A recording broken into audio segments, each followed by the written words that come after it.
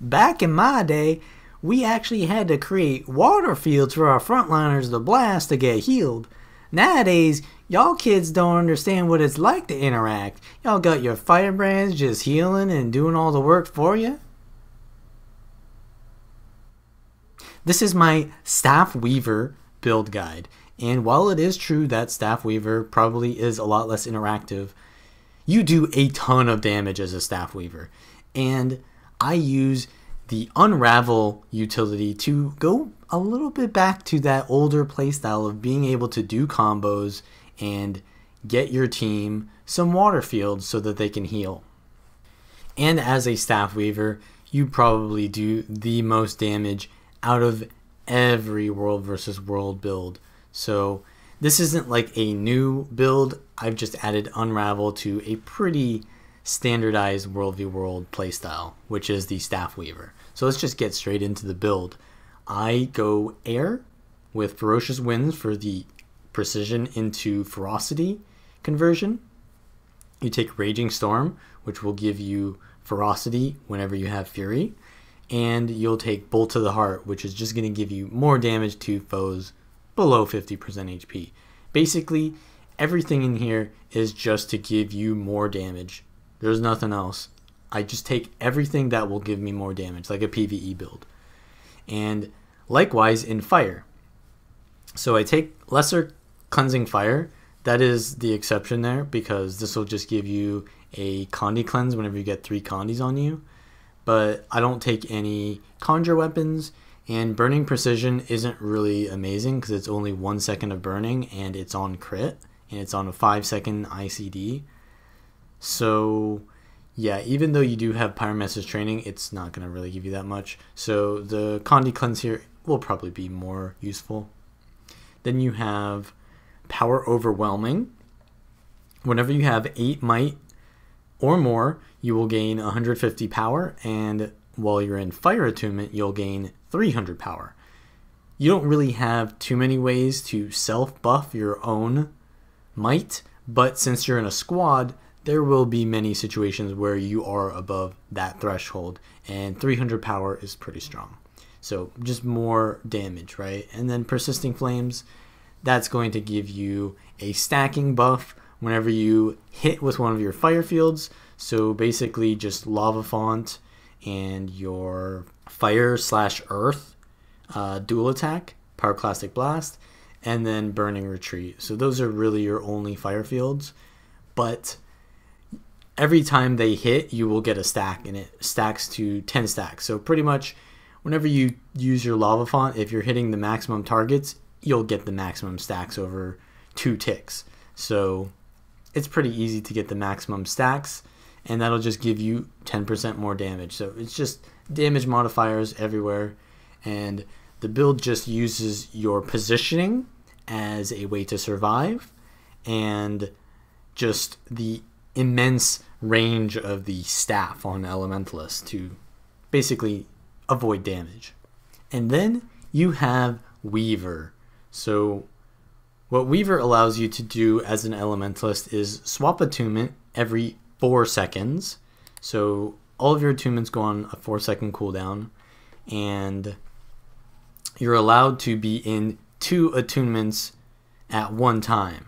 So when you swap attunements, your first 2 skills will be the attunement you swap to, and your last 2 or 4 and 5 skills will be the attunement you just swapped out of. And then your 3 skill will be a certain skill that is created for the Weaver class based on both of those attunements combining together. And it doesn't matter what order you swap them to. So if I'm in Earth Air, you'll get Pile Driver. And if I'm in Air Earth, I get Pile Driver still. So that's pretty much how Weaver works. It can be a little bit confusing at first, having to like precognitively think where you're wanting to go and what skills you want to use, but it's very simple because a lot of your skills are just damage. So the traits that I take are Master's Fortitude, which will give you a little bit of vitality. It's not amazing, but it's better than Elemental Pursuit for sure. And Superior Elements, it'll give you 2 seconds of weakness whenever you use a dual attack. But the thing is, it's single target. So if you do like a dual attack and it's an AoE attack, it'll only give it to one of those targets. And it's a 10-second ICD for 2 seconds. So it's really not giving you crit chance how you think it is. It's giving you crit chance to one of those targets for 1/5 of the uptime. And it's generally just not going to be that useful unless your group is giving out a lot of weakness. So if you do think that you're getting a lot of weakness from your party, then you can go for superior elements. But otherwise, you're not really getting this. And then you will get barrier and swiftness whenever you use a dual attack. So any of your 3 skills while dual attuned. And you'll also gain 10% damage boost while you have swiftness. So just more damage boost there. You'll have elemental polyphony, which gives you stats based on which attunement you're in, but this is kind of irrelevant because you're not really changing attunement based on what stats you want, you're doing it based on what skills you want. So this is kind of just a nice bonus, but you don't really need to think about it. And then finally you have elements of rage, which will give you precision based on your vitality, which is nice because you have a decent amount of vitality on Elementalist because you usually want that vitality to get your very low base HP up. And then you'll also gain the Elements of Rage buff, which will give you another 10% extra damage when you are single attuned. So if I'm dual attuned right now and I'm in air, then I go in air again, I'll be single attuned and get Elements of Rage.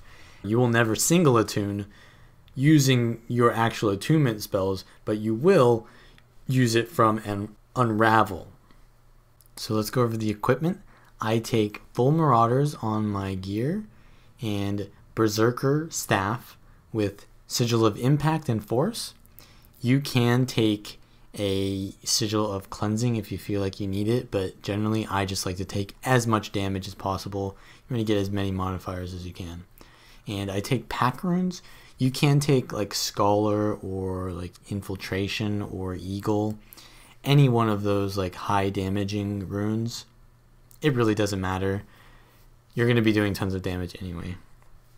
And then I have a Berserker backpack, a Marauder amulet, a Marauder ring and a Marauder accessory, and then a Valkyrie accessory and a Valkyrie ring. And basically what I just try to do is get to 65% crit chance, because when I have Fury, I will have 85% crit chance. And then there are other things that can give you a little bit more crit chance sometimes. So you don't want to, like for example, if you went into superior elements, you'd be at 100% crit chance there. And if you had like a keep buff, for example, you'd have more crit chance there too. So you don't want to overcap your crit chance when something like that happens. So I just like to go for 65% crit chance, and anything more than that is maybe not worth it. Just get something like Berserker and Marauders and a decent amount of health and you'll be fine. So that's pretty much the gear. I mean, you can get a secondary staff and put a Bloodlust sigil on that, and then when you start out, you're like stacking Bloodlust on your staff, and then you swap to your other staff, and you can get a lot of value with that. But I didn't really get 2 staves. You can do that if you want. And yeah, that's pretty much it. You just go full damage, and then a little bit of vitality. Try not to overcap your crit. And then for the food, I would use the spicy butternut squash soup, or the ascended version of that. And yeah, you're just going for power and ferocity there, as much damage as you can. So let's go over the skills. Basically, your staff auto attacks or your 1 skills will all be ranged projectiles. So in air, it does this like bouncy projectile. In fire, it does a sort of like AoE arcing projectile. In water, it does the exact same thing, but it'll heal nearby allies. And then the earth one is just like a weakness. So they're all pretty much the same. You know what you're going to get generally. Your 2 skills are all pretty much the same as well. So in earth, you have this ground AoE that has a little bit of a delay. In water, you have a ground AoE that has a little bit of a delay. Both of those will blast, so it's a combo finisher, which is important for later. And then your fire 2 is not a delayed one, but a long-standing ticking or pulsing AoE. And lava font is going to be your bread and butter. So this is going to be your main damage source. You put it down, and it just lasts so long and does so much damage if you're constantly hitting it. And then your air 2 is a little bit different. It's a long-range kind of shock that doesn't have any animation to it other than your cast time. So it can be nice for that little instant burst there, but yeah, everything else is sort of like ground targeted AoEs. And that's pretty much what Staff Valley is like and why it's so good in World vs. World, because you just want to hit as many people as possible for as long as possible. Here's where it becomes a little less simple, right? Because you pretty much know every time you swap into an attunement, you can use an auto attack that's a projectile, or you can use a ground target or some sort of like AoE nuke. But your 3 skill and your 4 and 5 skills can be a little bit different. So when you're in air and fire, you have Plasma Blast, which is a very slow moving projectile that will explode if it hits and do a massive amount of damage. This is your hardest hitting single hit ability, and you often want to do this closer to your target because it's harder to lead on where they're going to be going with this slow attack, or you can just do it on enemies who are downed, and that way they won't move. And then when you go into air water, you just have Monsoon. It's not amazing. It'll give out regen and swiftness, but otherwise not amazing. You have water fire, which gives out a little bit of a blind in a area of effect wherever you shoot it. It does a decent amount of damage, but in general it's not amazing. So now you have fire earth, gives pyroclastic blast. It's basically like another lava font, but it has a projectile before it lands. So it's like a kind of like a worse lava font in a way. But if you already have your lava font down, then having pyroclastic blast on top of it can give you a lot of damage. So it's really good. And then you have earth air, which is pile driver, which is a projectile that will daze for 2 seconds and pierce. And all of these skills are doing a lot of damage, but they're very slow abilities. So yeah, you have to be aware of that. And then you have water earth, which is another ground AoE, and that'll be pulsing cripple over time, and it'll also give you stability. Your 4 skill in water gives out a chill field that's really good. Healing Rain is a very large AoE, and it creates a water field that will cleanse conditions and give regeneration to allies. And the water field will also be useful for blasting. The earth 4 and 5 are unsteady ground, which is a very strong line terrain, so enemies cannot pass through it unless they have stability, and that's very useful for cutting off choke points and basically organizing people into your AoEs. And then you have Shockwave, which is a projectile that you have to be facing the way that you shoot it, and it goes on the ground, sort of like a ground projectile. And what that means is if you don't have line of sight on the target, you can, like say I'm over here and I don't have line of sight, it will go up the hill and sort of hit, or go down a hill and hit.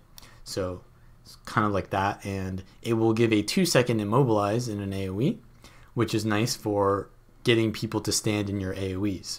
So you can do like that into a lava font or something of that sort. And then the fire 4 and 5 skill are Burning Retreat, which is a evade, which is really good, and it makes you move backwards. Very good for repositioning.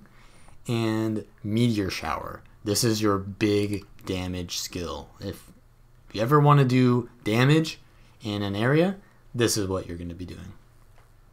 And there's a lot of tricks that you can do that I'll show later. And then finally you have your air 4 and 5, Windborne Speed will give swiftness, and remove, immobilize, chill, and cripple from nearby allies. And then Static Field will give you a ground target AoE that creates this ring, and enemies that try to pass through the ring will get stunned. So let's go over some skill tricks and rotations. Generally, I like to start out in Fire Air. So as I said, you do your 2 and your 3 skill usually first, and then while waiting for your attunement cooldown, you'll generally use your 4 and your 5 skill or your auto attack. So I like to put out Lava Font immediately to get that ticking, and then usually, because you don't want to swap into air or fire if you're already in air fire, I generally like to go into earth. So I'll start out with the fire, I'll do Lava Font, I'll go into earth, I'll immediately use Pyroclastic, and then my eruption. So I've got a bunch of AoEs going down. Then one thing I like to do is land a really juicy meteor shower deep within the enemy Zerg or group. So how you do that is you want to go as deep as you can without getting CC'd, and then what you'll do is you'll see how far you want to get the meteor shower, and then instead of casting meteor shower, you will burning retreat, and then you will cast meteor shower on as far a location in as you can. So I'll press 4 and then 5, and you'll notice how the meteor shower is all the way over there, but the skill range is actually not that far. And that's because you basically are pre-casting the meteor shower into the end of your burning retreat animation. And why that's good is because you don't want to be standing close to the enemy Zerg to cast your meteor shower. It's a pretty long cast just sitting there, so it's not safe to be casting a meteor shower there. But you also want to be getting it as deep as possible. So yeah, you do want to do that burning retreat trick, and you can also do a lightning flash backwards as well if even that's not safe enough for you. And you can see there's a meteor shower all the way over there, which is very strong ability because it does tons of damage. So after I land my meteor shower, fire attunement is probably off cooldown. So while I'm doing the burning retreat meteor shower, I swap into the fire attunement while the meteor shower is casting, so that the attunement cooldown is basically coming off while the meteor shower is being casted. And then I can do my Lava Font, and then I can either choose to go into water after I use my Lava Font, and then I can do an Ice Spike into that, or I can go into air or something like that. Once you've pretty much done all of that, you can go back into fire and start doing the initial rotation where you do Lava Font into Plasma Blast, into Earth, into Pyroclastic, because all of your dual attacks are going to have a 15-second cooldown. So your rotation doesn't really need to be that long-winded. It can be very short. Then for my heal skill, I take Ether Renewal because it is the most valuable heal. It is not the best heal in a lot of situations because it can get interrupted, but it is just the most valuable heal. And what I mean by that is because it's the lowest cooldown for the amount of healing and cleansing it gives you. It's really like your only Condi cleanse, so it's pretty important to have. And I take Twist of Fate because you don't really need any other kind of stun break. Twist of Fate is the best in slot stun break because when you need the stun break is not very often, but when you do need it, you need it and a lot of other stuff. So the dodge and the stun break at the same time are very useful. And then I take Lightning Flash. This is just best in slot on pretty much every Ellie build. And then I take Root. This is a little bit weird. This is a racial elite skill for Sylvari. And basically what it does is it makes you invulnerable and makes you stand still for 3 seconds. And while it does that, it summons seed turrets.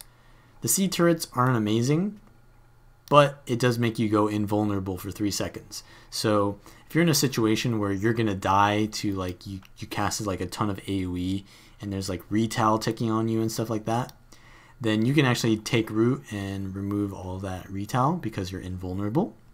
And if you're getting pressured, you can like sit inside your lava font while you're invulnerable, and you can counter pressure that way.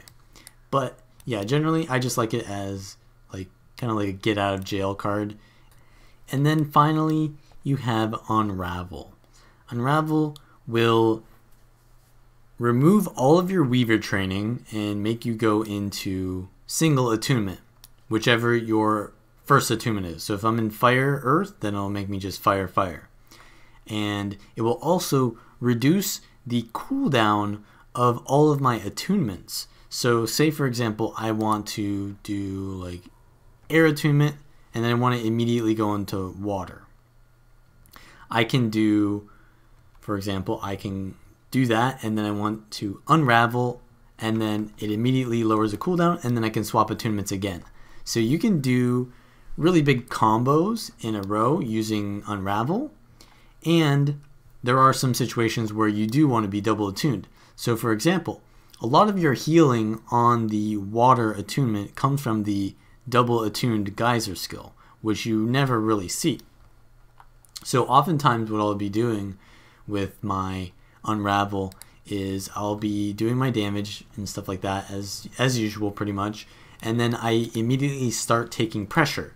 So I have two choices. I can either swap into earth and precast an eruption. If I don't have time for that, I can just immediately go into water. But what I do is I'll do eruption, or sorry, I'll swap into earth and then I'll eruption and then immediately unravel and then go into water, use my geyser and my 2 skill, which is ice spike, and that will create 2 blasts. So you basically do around like 3,500 healing with that combo. And another way that you can do that is you can do unravel into your geyser ice spike and then go into earth and do, well, you'd be unraveling, so you'd have transmute earth is a blast finisher. So either way you can do that combo. You'll get about 3,500 healing, which can be nice, and the rest of your team can use blast finishers in that to get a lot of sustain. You can also, while you're unraveling to water, you can use your healing rain, and that'll give you a longer water field that'll heal you a lot more. So yeah, basically when I unravel for defense, I do some sort of combo with the ice spike, geyser, healing rain, and eruption, and the transmute earth. And then there's another use for unravel. Say if you're being attacked by a ranger or some sort of like projectile class, you can unravel and then immediately give yourself the earth aura or the magnetic aura, which will basically make you immune to those projectiles unless they have unblockable. Another way I like to use unravel is to get out my DPS rotation faster. So usually I start out with lava font and plasma blast, right? So I'll do lava font, plasma blast, go into earth, and then I'll use my other 2 ground target AoEs, and then it'll immediately go back to fire attunement. And I want to use my meteor shower, but if I go back into fire, then I no longer have access to that. So what I do is I meteor shower, I lava font, and then I will unravel and then do the meteor shower trick. And then while I'm in my meteor shower, my lava font is coming off cooldown, and then I can lava font again. So this allows you to do like 3 lava fonts within your 1 meteor shower rotation. So it's really good for that. So I'll show that again. So you start in fire air and then you do this. So swap to earth, do both of those, and then you'll go into fire, unravel, 2, 4, 5, and then you've got pretty much your meteor shower going out, and then you do your final lava font. So that's kind of like the main unravel DPS rotation that I like to do. But you can do a lot of other stuff if you know a specific skill that you want access to. So say like you really want to get your 5 skill from air. You can go air, and then you can do the air unravel, and then since that lowers the cooldown of your attunements, you can immediately start casting your static and then go fire and then lava font in the static field. So this is a Zerg fight where I'm going to be showing a little bit of the skill usage in actual scenarios. So pretty much I open up with a lava font always. I put a little bit of chill as well with the water 4 just to prevent them from pushing on us. I play a little bit aggressively and I use unravel here so that I can use my earth CC skills. And then I'm just spamming out my ground AoEs as usual. I mean, most of the skills that I use are damage dealing skills. And now my meteor shower is going to come off cooldown very soon, so I'm waiting to swap out of fire attunement because I want that all to line up, and I am ready to use it now. I have my burning retreat, and I actually use burning retreat forwards because we're actually aggressing on the enemy. But I have to be careful because I was standing in a shade there, so I jump off to the side. I use unravel again to do a little bit of a heal combo so that I can stay in the mix, and I use my healing rain there as well with another eruption. So yeah, I'm pretty good on health now. I can go back in and do some damage, and now I back off a little bit because I am not really sure if we're going to get pushed soon. Yeah, it looks like we're getting pushed. I do a burning retreat backwards into meteor shower this time, and that allows us to really zone them away from pushing us because then they have to walk through the meteor shower. And we get a couple downs here, and I get stuck in a sort of like dragon hunter terrain, so I invuln using my Sylvari Elite, and then I port out. You can use blink while you are in the Sylvari Elite there. So yeah, take root doesn't stop animation if you blink. And now I'm just spamming more AoE. So yeah, just get your positioning right and you'll be able to spam AoEs as long as you really want. And in this situation, I'm going to show you how to position here. So basically, you want to think about your positioning not in terms of where your team is, but where your enemy is going to go. So right here, I blink through the enemy Zerg instead of letting them chase me along the wall and having to constantly back up as I'm kiting them. I instead know that they're going to push through, and I instead push through them, so they have to choose between killing a single Weaver or pushing my Zerg. You always have to remember, the enemy is going to take the path of least resistance or the most valuable. So if you're standing on top of your Zerg, they're probably going to attack you along with the Zerg. If you're standing off to the side, well, then they've got to choose between killing some random Ellie or killing your entire Zerg. So oftentimes you do want to, instead of running in a straight direction, you do want to run off to the side, and that's going to help you to free cast a lot better because you're not going to need to be constantly moving if you have really good positioning, but also that you can land these juicy meteor showers because, as you can see, they're very important, and you want to be alive and healthy to be able to do that and not dead. So positioning is very important because this build is not very sustainable or survivable. So that's pretty much how you play Staff Weaver. If you like this kind of content, then like the video and subscribe for more. And of course, join my Discord if you would like to ask me any questions. Also, leave a comment down below. So I'll see you next one.